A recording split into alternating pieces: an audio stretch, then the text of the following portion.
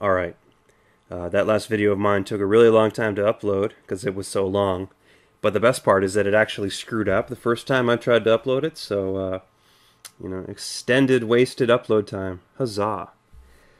Anyways, in my waiting for the video to upload, I watched my own video a few times and just noticed that, I don't think I necessarily communicated the significance of how much failure there is.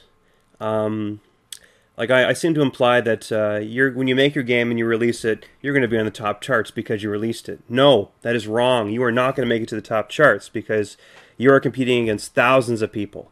I don't know the exact, at least on the iPhone store, I don't know the exact release rate, but there's probably thousands of applications added every day. So you are literally competing with thousands of new things. That could be, a good portion of them are probably like, reprints or re-somethings of existing content, like a book now an application and it's been uploaded. Sure. But you are competing with big, either developers that have done this before and they've been pushing and promoting their new big product. You're competing with them. You're competing with experienced developers I don't know, let's say someone that works for EA that, for some reason they now have a mobile division and they've been working on a product. Your competition is insane. And the reason for that is because all these stories of success people have done. And unfortunately, a lot of these big name companies probably have more clout or weight to what they are able to promote. And I don't even mean ad dollars, but a game with EA's name attached to it, sadly, very sadly, tear-jerking worthy, people will gravitate towards something with EA's name on it, or something with a familiar brand on it, before they go for your original game, or your clone of a game, you shameful, shameful you. So, yes, I'm just trying to communicate the gravity of how, difficult and, how I don't know, how unsuccessful most people are. Just one example from my personal experience, I released my game Smiles for iPhone 4 months into the lifetime of the iPhone platform. And at that time, I think with the 3-month mark, I was already saying that, the boat is already shipped. For a time, it seemed everyone releasing something was making big bucks, huge success.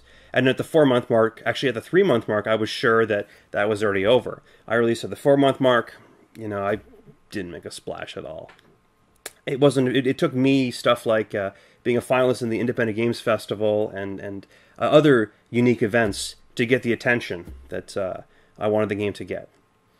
And porting and all kinds of stuff. I did all kinds of other things above and beyond to take my flop and turn it into, hey, this guy's actually a real developer that you should care about. At least a couple of you care about. I got a lot of Twitter followers now, but that's probably Ludum Dare's fault.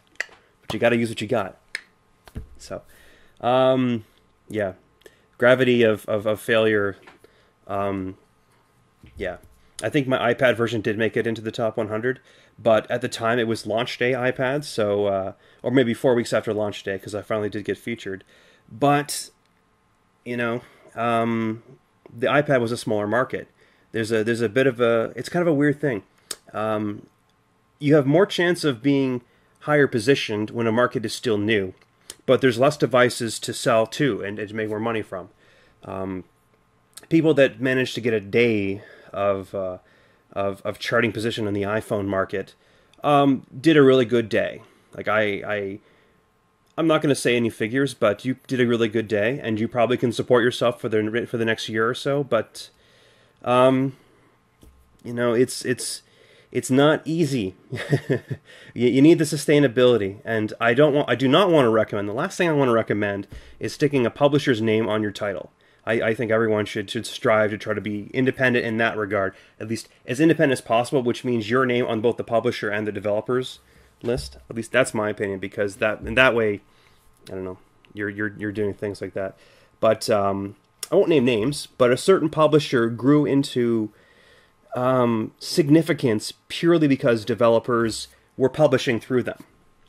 honestly, they offered almost nothing, and they literally just took a big chunk of the developer's money because they had their name on it. And there were so many fantastic games published under this developer, and they did the S word, as far as stuff is concerned. Like, all you had to do back in the day, maybe even today, is practically you talk to like Touch Arcade, talk to 148 Apps, Pocket Gamer, just basically just talk to these great people that run these fantastic enthusiast sites, and you'll get coverage there. And if you get enough charting position from that coverage, Apple says, "Hey, who's this guy? Where'd he come from?" And then he totally freaks out, and then they put you in the features section or something.